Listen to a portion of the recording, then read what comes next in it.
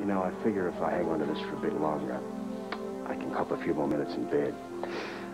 It's some sort of a dream, right? Hmm? No, I'm not a dream. I'm really here. I should have known something. I don't go with miracles very well, no. The same thing applies to ghosts. What are you? I'm not a ghost. A miracle, right? Oh, I've never met one. You're shaking. Yeah. And just everywhere I went, whatever I did, I kept looking over my shoulder. This is really the first time I felt safe in weeks. Well, part of the service. Now, tell me, why didn't you go back to your house for the party after the concert? Tell me. I was afraid that something really terrible was going to happen to me. So just tell me, where you've been and what happened. Okay. Well, I was really stunned. I had no idea about this car crash or that everyone thought I was dead until I heard about it on French radio. French? How did we get to France? Well, I have a house there. Huh. You know anything about this, huh?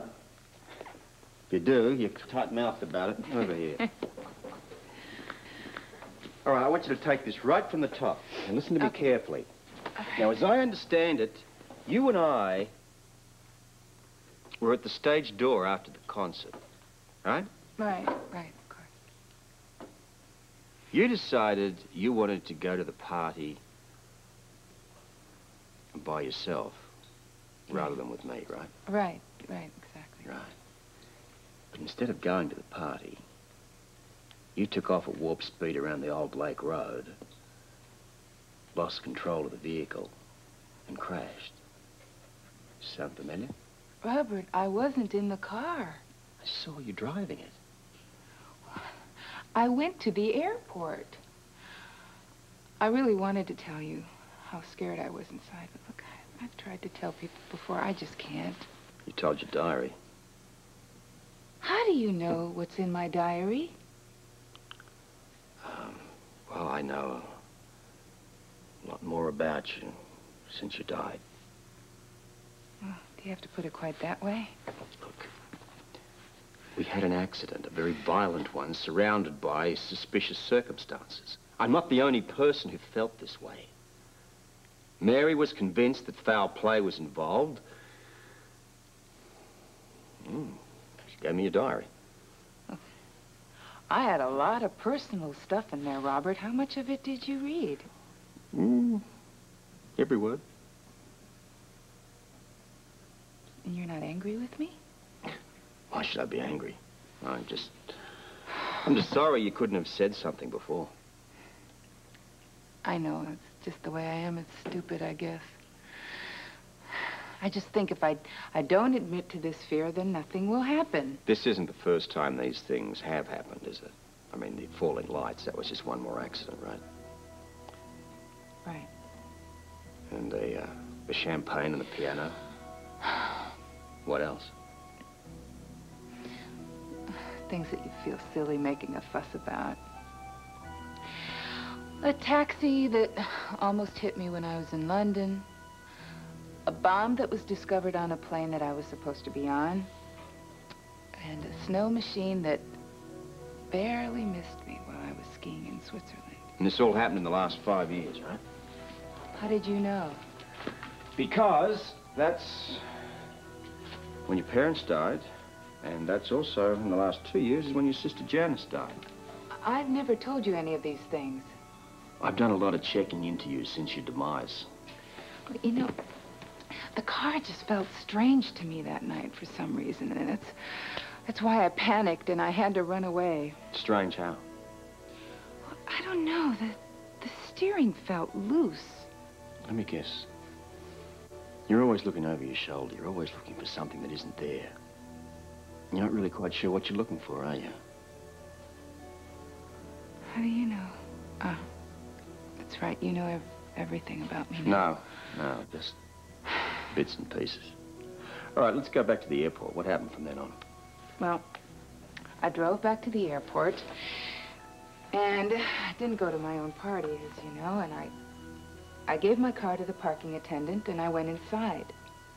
I really wasn't planning on going anywhere, but then I heard them giving the last boarding call for a flight to Paris. As chance would have it. Well, it seemed kind of like an omen. I had a credit card in my purse, so I went. And once I got to Paris, I took the noon train and went to Provence. And from Provence, I caught a cab and went out to the old farmhouse. I didn't go anywhere. I didn't talk to anybody. I didn't see anybody except for Celeste and Jean-Luc, who take care of my farmhouse, and they cook for me. No papers, television, radio? Well, Celeste has a radio. One day she came in just as white as a sheet. She told me to come listen to a memorial concert for me. Must have been quite a shocker. Oh, I was horrified, Robert. What everyone must have gone through. But still. But still, you're thinking about this would-be killer who's out there taking pot shots at you and not getting too lucky. And what are they going to do next? Robert, who is trying to kill me? Excuse me. Scorpio. Guy here. We brought your suspect in, but Scorpion, let's come, I want a lawyer. real soon. So listen, you don't... Hey, Guy, hang on, will you? Look, love, can you, feed the dog? I think he's about ready to eat the stereo. Okay, sure. Come on, Freddie. Jump. All right, listen, you tell Sam to book him, okay? Very, very slowly. Let him cool it, a few hours at a time, then start some of the questioning. But I impress upon her to take her time. I'll be down later. But not until tomorrow morning. No, wait a minute. Sam has already changed into her street clothes. Tell her to change back. Come on, Robert, be nice. She's got a hot date tonight. Guy, listen, I don't care if she's about to get married in the morning. And tonight she books Donnay and she's going to walk him through the questions. That's what the badge is for. Tell her. You arrested Claude? Would you tell me that it's for drunk driving, please? Suspicion of murder. Oh, Robert, that's impossible. That's totally ridiculous. I agree with you. I doubt that he's the one behind all of this. I've got too many things pointing in his direction for me to ignore them anymore. Robert, is this nightmare ever going to end, or is it going to kill me? Nothing's going to kill you. Now, why don't you come over here? Let me tell you what I know.